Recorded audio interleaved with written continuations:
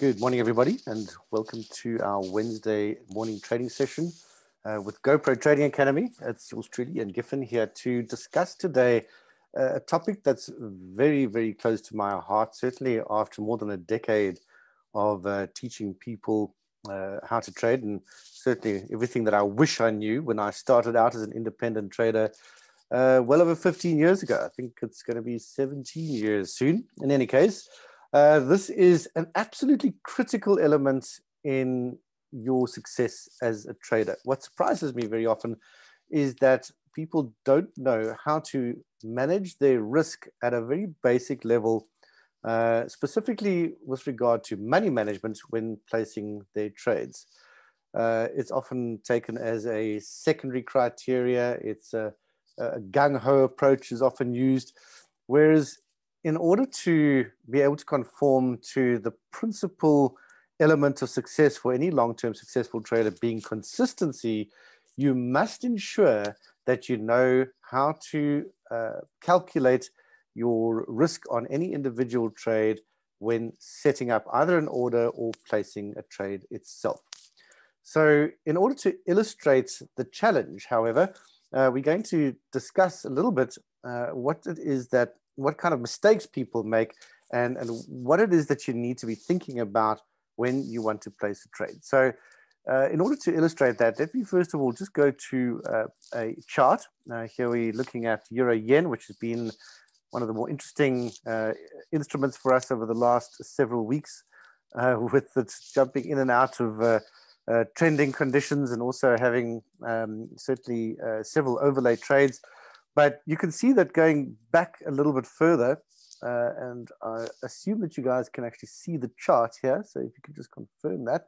I'm looking at Euro Yen on a chart. So you'll notice that we've got multiple trades that we've been talking about over the last couple of months, from our daily impulse trades, which were obviously taken after conforming to selection criteria on the higher time frame, to our counter trend and also ranging trades, which conform to an overlay strategy that we've been testing over this period. And the one thing that you will notice is that the distance from the entry point to our initial stop varies quite dramatically from trade to trade. So there we're looking at 105 odd pips, whereas this overlay back here was under 40. That's a big difference. Going to this daily impulse was about just over 80 pips on that, on the initial risk, whereas going all the way to the right here, you could see that we've actually got an overlay set up at the moment where we're using ATR of about 67 pips for this trade. So the distance from entry to initial stop varies dramatically from trade to trade. Now, there are strategies out there where that is not the case, where your rule set will tell you that your initial distance to stop is a fixed number of pips. But first of all, those are generally very limited strategies in terms of their ability to generate success. But not only that, they normally will only then apply to a single instrument on a single time frame. Whereas we trade multiple strategies across multiple instruments, across multiple timeframes. And in order to be able to do that successfully and be consistent, it's absolutely essential that you understand good money management. So what does that mean? Well, put very simply, the most commonly used money management rule is to only risk a certain fixed percentage per trade, trade on trade. We don't go with fixed dollar amounts as a rule, trade on trade. The principle of scaling out and scaling in gradually, if your account is both growing or shrinking, is actually very, very important. There are variations on that, but we don't discuss that because at GoPro Trading, we follow what we believe to be the most successful money management rule out there. And as I say, that is to risk only a fixed percentage trade on trade. So if you're starting off with, let's say, a $10,000 account and you want to risk 1%, well, on your first trade, that would be $100. Should you lose that trade, however, and lose that $100, would mean that your account balance is down to $9,900. So basic maths, hope you guys are following me here. That means that on your next trade, you're not risking $100, you're risking $99. And if your account were to shrink to, let's say, $5,500, which certainly it should never do, especially if you're trading with GoPro trading and our strategies and money management and everything else that we teach you. But should that happen, then your next trade will have an initial amount at risk of $55, being 1% of 5,500. Conversely, if you are doing well and let's say you build up your account to $14,500, then you'll be risking $145 per trade. Now, what's very important here is that you determine that percentage amount upfront. It's not something that you will be chopping and changing over time. You might get to a certain point, let's say after hitting a certain profit target, where you may decide to change that. Certainly when we trade our funded accounts, we do show you how to change the amount that you risk per trade if you reach certain goals. And conversely, if you also hit certain loss levels. So we generally recommend that you'll start off in a funded account with 0.2% risk per trade. And if you on your portfolio manager accounts, then we gradually increase that as you hit certain profit targets. That allows you to accelerate your progress through the funded trader program. But the main thing right now for most folks on this call is to realize that you need to pick a certain percentage of your account that you are going to risk per trade and stick to that. Just stick to that. So I'm going to keep the math simple and just say it's 1% per trade, and then we can work with that. All right. So how do we then do that? Because unfortunately, if you were just to, if we just open up a new order ticket over here, I can show you that the volume amount that you put in here will actually determine, it's one of the most important things, I should say, that will determine whether you in fact do succeed in risking that fixed percentage trade on trade. Now you can see that by default, this is coming up with a 0.01 volume. Now, does that mean that we're risking 1% per trade? Absolutely not. Please don't make that mistake. That is not the case at all. Volume here is in terms of something called lots. Now, people get a bit confused with this, but you shouldn't really, because lots really is similar to if you were going to buy shares on the stock exchange in Apple or whatever the case may be, you would pick a certain number of shares that you're going to trade, which means that if the value of one share or the company goes up, you would be gaining or losing a certain dollar amount per share. It's a similar principle here. We don't need to worry too much about it, but for a standard lot size, typically what you would be risking with a standard broker is $100,000 per lot of whatever currency you're trading. So if we were trading, let's say in this case, Euro Yen, basically what we would be doing with one lot of Euro Yen is risking $100,000 worth of yen, but being denominated in euros. So don't worry too much about that, but just think about this as if you were buying and selling shares. Really quite simple. In any event, that volume over there determines how much you make or lose per pip.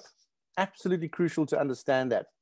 If we were on a US dollar term pair, which this isn't, this is a JPY term pair, but if this was, let's say, Euro USD or GBP USD, the term currency being the second currency in the name, then if we were risking one lot, which would be 1.0 over here, if that was the case, that would mean that we would be making or losing $10 per pip, which I'm sure you'll agree with me is quite a lot of money, and you'd need to have a pretty sizable account for that to be something that you'd be doing. For most folks starting out on smaller accounts, you would very often be finding yourself trading with micro lots, which is 1/100th, obviously, of a standard lot, or even mini lots, which is 1/10. So obviously at a mini lot, with a US dollar term pair, we would be making or losing 1/10 of what you would be making or losing with a lot, which therefore is $1 per pip. And of course, if you go down to a micro lot, you'd be making or losing, in this case, 10 US cents per pip. So if we made that, let's say 6, that would mean that we'd be making 60 cents or losing 60 cents per pip. Now, the question then is, how do we put all of this together to ensure that we are risking that fixed amount per trade if this is not actually representing that percentage amount? And that's where a position size calculator actually comes in. Now, there's a few ways of doing that, but before we do that, I just want to now show you an additional challenge that we actually have with this.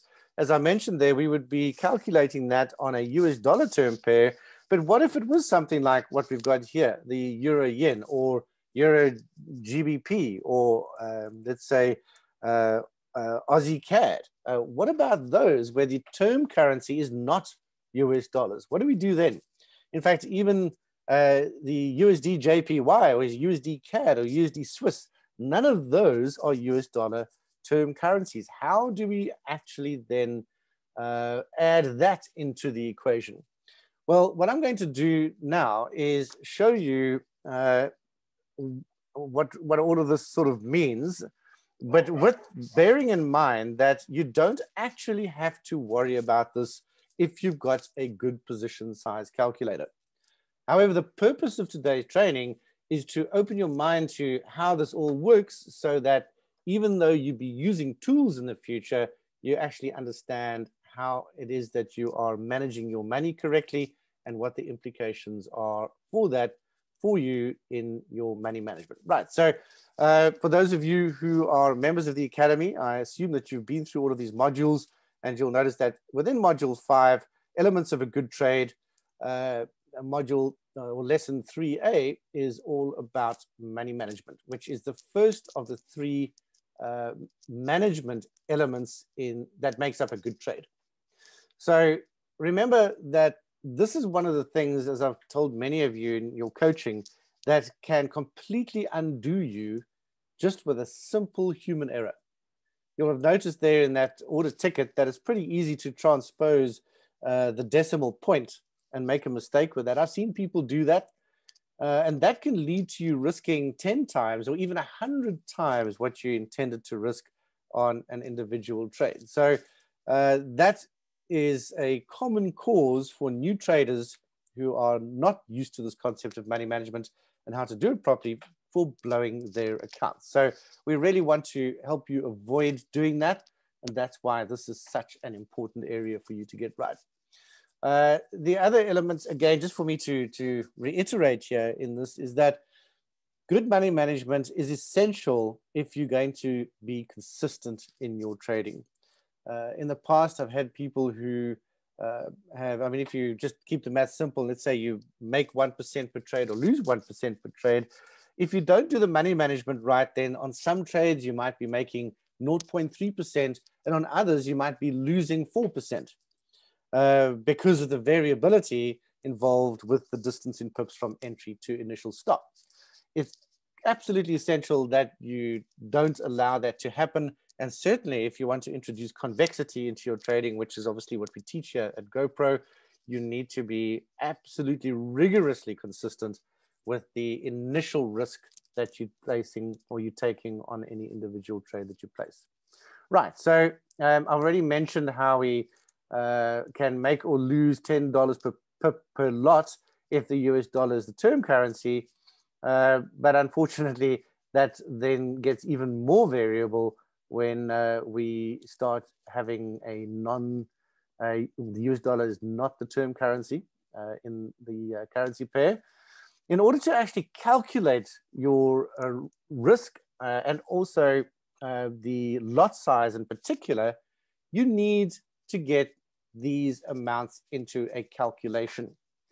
And the calculation, I explain it here for those of you members. You've got the video that you can go through over and over again that will help you to understand that. But the calculation here is your position size, which is the volume that we saw there in our order ticket.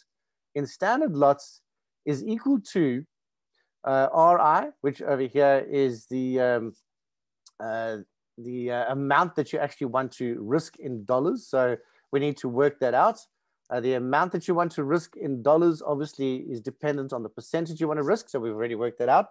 If it was a $10,000 account and you're risking 1% per trade, then RI obviously would be 100. So the position size would be 100 times 0.1 in this case, and that all would need to be divided by the pips at risk, which is the distance in pips from entry to initial stop, multiplied by the term currency's exchange rate. And that factor takes into account the fact that most of the currency pairs we're trading do not have the US dollar as the term currency. It also has to be said that if that brings us back to something like the USD JPY, you would need to use the inverse of that. So it would need to be 1 divided by all of this. Now, I'm sure all of this starts looking very complicated for you. And for anyone where this is new to them, this looks overly complicated. Well, rest assured that you don't need to worry about this if you have a position size calculator. However, I really do recommend that you learn the underlying basis for this calculation as we've got here. Right, so as promised, the objective today is to show you how you can actually do this relatively easily.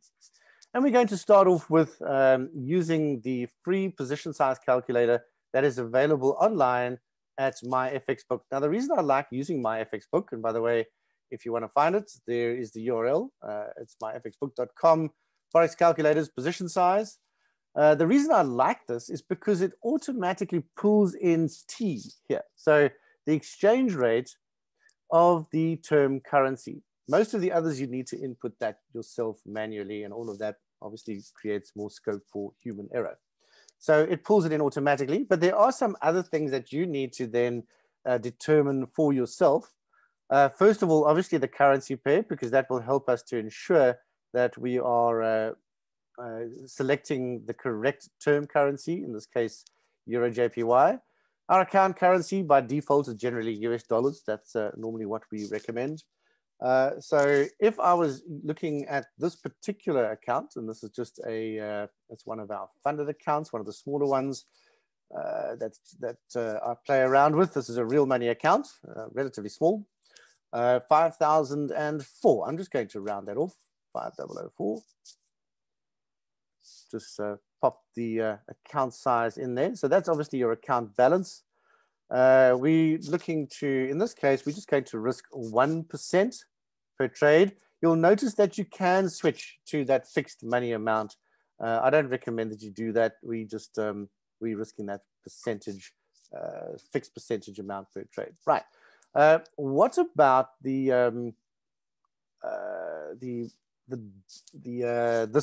last number over here is the stop loss and pips, is what I call pips at risk, as you'll recall from this. So pips at risk here is the pip distance from our entry to the initial stop. It's the same number, stop loss in pips. What you do not want to do, folks, sorry about jumping from screen to screen, but what you do not want to do here is put the stop loss price level in here. I've seen people do that by accident as well, or by mistake. That's a very quick way to blow your account as well. So stop loss pips is not that price level at all, or should I say perhaps that one. It's not the price level, it's the distance in pips from the entry to the initial stop, which in this case was, call it 67 pips. So we'll put that in there, 67. You can ignore contract size. Remember, I did mention before that by default, it's 100,000. That's standard for lot size in the spot Forex market. And you can see that it's pulling in the ask price for the term currency rate. And then all I need to do is hit the calculate button. And it's telling me that, first of all, I'm risking $50.04, which is exactly 1% of that. And that's correct. And the lot size I need to use here is 0.081. So if we go back to our order ticket that we looked at earlier, that would be what this number is here. Now you can see that we don't have 3 decimals, so you'd need to round it off. to 0.08. And that would be the correct number to put in here. One quick tip, folks, if you are using the order ticket, is you must put this number in first. If you were to put in your other order values first and then come back to that, you will see that it actually goes and changes those. And we just don't want that to happen. So it's the last number, in fact, that you will calculate when working out your the timing, your entry, your initial stop, your take profit. You can only work this out after you have entry and stop loss, because those determine your pips at risk. So having done that, you can work this number out, you put it in first, and then you go on to input all of the others. Now, once again, this is a very manual way to do it. And as Mpino is pointing out, what about indices and commodities? We don't, there are limitations on that. Certainly, as you say, my FX book doesn't cater for that. So you need to be able to work those out for yourself, or have a position size calculator that does it for you. Now, there are other free position size calculators out there. Many of them do include the commodities and indices and so on. You just need to remember that if it's not a US dollar denominated instrument, which many of them are, such as the S&P and what have you, then you would need to work out or input the exchange rate of whatever the denomination or term currency is back to US dollars. Right, so that would be how we work out that position size. Everything else I'd be able to do manually. I'm not going to do all of that right now, because that's not the purpose of today. But there is obviously an easier way for those of you who are Academy members. You get our position size calculator, which makes life substantially easier. I'm just going to pop up to an instrument where I can show that. Or maybe, yeah, let me just install it here. So you need to have it installed, obviously. For those of you who are members, there is an instruction video on installing the position size calculator. But that's what it looks like. And in this case, what we need to do, potentially, I'm going to place a sample trade here for you. Not specific to an actual strategy that we're trading at the moment, but just a pretend one, where by using this position size calculator, it simplifies your life dramatically. All you need, in fact, now, instead of all of those numbers that you need to insert into the my FX book position size calculator, all you need is to tell the calculator what your order level is, your entry level for your order, and your initial stop. If you do have a fixed take profit, you can do that as well, although you can also amend the trade afterwards for that. It's absolutely essential, however, that you have the entry level and the initial stop. Those of you who are funded account traders, you know that our providers, our funding providers, the people who give you the money to trade, are very strict about you needing to have your stop in place almost immediately when you place an order or a trade. All right, so what we're going to do is simply pretend that we're going to be placing an order with entry above the high of today's candle, such as it is so far, and our initial stop below the low. So I'm almost pretending that we've got a trend continuation strategy here, and that today's candle is coming to an end, which it isn't, but let's just pretend for the purposes of today's trading that that is the case. Right, so having done that, if I want to be more exact about it, and of course I'm also using our broker here for the funded account, where our spreads are basically zero, especially on Euro USD. So I don't need to worry about building in spread for this. If you are using another broker where your spreads are more significant, you need to add spread to it. But what I'm going to do here is take the high of the current candle, which, looking at our data window bottom left, is 1.20437, and that would be my just need to make that pending, 1.20437. That would be that initial level, and our initial stop is going to be below the low. I'm just going to stick it straight on the low, 1.20035, which it's there already. Okay, so that's perfect. Now what I'm going to do is actually take these two guidelines out and use the position size calculator to actually show me those levels. So by just hitting the hide lines, show lines button here on the calculator, it shows them or takes them away.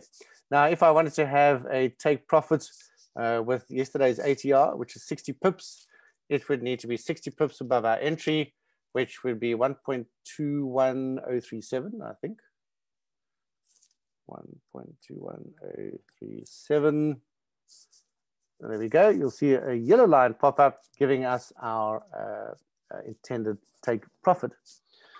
Now, all the other things that you can look at with the position size calculator that are quite useful. Well, first of all, you'll notice that the account balance is being pulled in automatically, so you don't need to worry about that.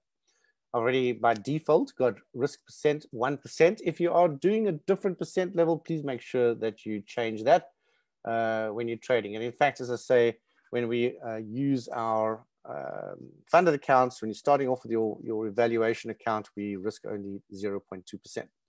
It's telling us that we will actually be risking, if we were able to get an exact amount of $50.03, but in reality, because of that rounding issue, remember this is a 2-decimal broker for position sizing, we are in fact risking slightly less than that, 0.96%, which works out at $48.24, and that's before any slippage or anything else like that.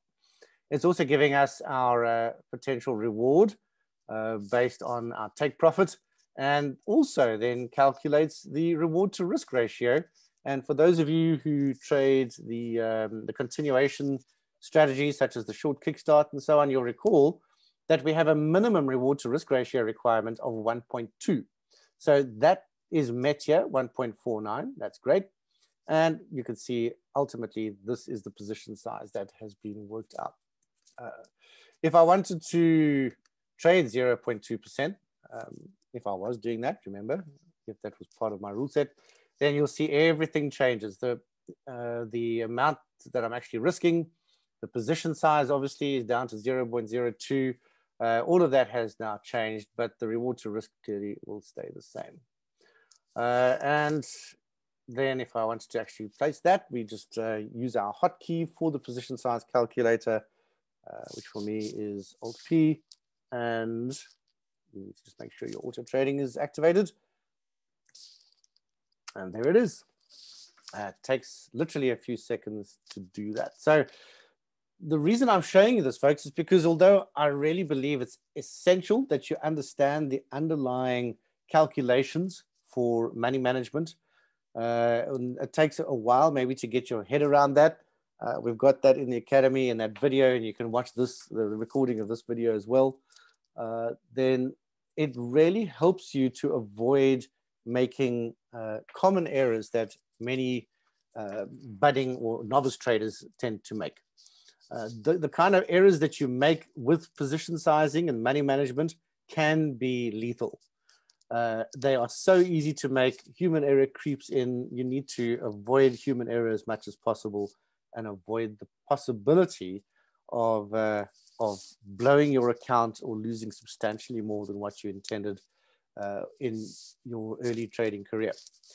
All right, folks, so that's a general overview of money management for trading. I've gone into some of the details behind how it all works. Let's just go back to this module here. Yep, that's perfect. So although you might think that this calculation is a little bit too much to get your head around, I assure you it's actually quite simple. All you are doing is making sure that you are risking the correct amount trade on trade. That makes it possible for you to be consistent in your trading, which ultimately is an absolute prerequisite for you to be successful. Right, folks, any questions?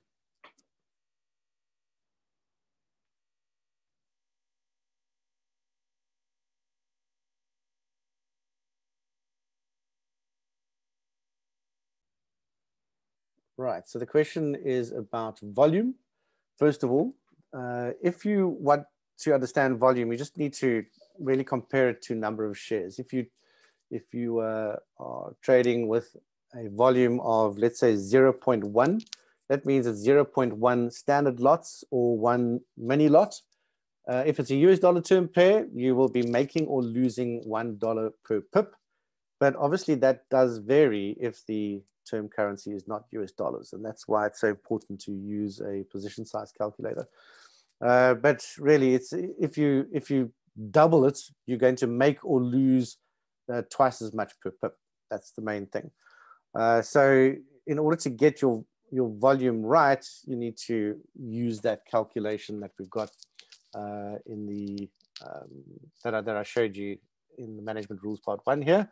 But if you wanted to do that manually, you really are going to be making your life exceptionally difficult, and that's what the position size calculator is for. All right, so maximum drawdown, on the other hand, is also going to be a function of how much you risk per trade. So if you've got a $10,000 account and you're risking $100 per trade and you have 10 losers in a row, you're going to have lost $1,000. So your drawdown will be $1,000, and that will be your relative drawdown from the starting point of $10,000. And if that was your opening account balance, that will also be your absolute drawdown. Whereas if you start on 10,000 and you make $1,000 and then lose 500, well, you don't have any absolute drawdown because you're still above your starting point of 10,000. But it will be a relative drawdown of 500 divided by 11,000, which is just under 5%, basically. It's very, very important to be aware of that, because drawdown on your account is the source of total risk. I mean, let's face it, the only thing that we really care about in trading is the possibility of losing all our money. I mean, that is what the risk is. So everything else is a derivative of that, if you like. All the other things that could cause that or make that happen are risk topics that we need to understand so as to look to avoid losing the money. And that is what the risk is. So each strategy will have its own statistical personality, and built into that statistical personality over the long term is the maximum amount that strategy will lose in a worst case scenario, which would be the maximum drawdown for that strategy. So generally, we assume that the worst case scenario has not yet happened. That's why we are always so conservative. But we do go to great lengths to measure historically what the worst case scenario was in the past. And we discuss that with our clients and so on as well when they're looking to invest, so that everyone understands the situation. But you need to be 100% aware of what the maximum potential drawdown on your account is based on the strategies you're trading. Now, obviously, that's tied into position size. So if I'm risking 1% per trade and I have 10 losers in a row, assuming, obviously it comes down a bit, but we'd have lost somewhere around 9% because that's scaling down. Whereas if I'm risking 0.5% per trade, my maximum drawdown would be half of that. So it does have a big impact on the maximum drawdown based on what position size or how much you risk per trade. Absolutely. Hope that answers that question. Right, intraday trading. Right, we're getting a little bit off topic here, but intraday trading is really strategies that are on a lower time frame than end of day. So you have end of day strategies where you only look at your charts and manage them once a day. Obviously, you can go higher than that. We have weekly strategies as well. Or you could trade strategies on a weekly time frame and do and trade on those higher time frames. Intraday is anything below that. So 4 hour, 1 hour, and down. That's a pleasure.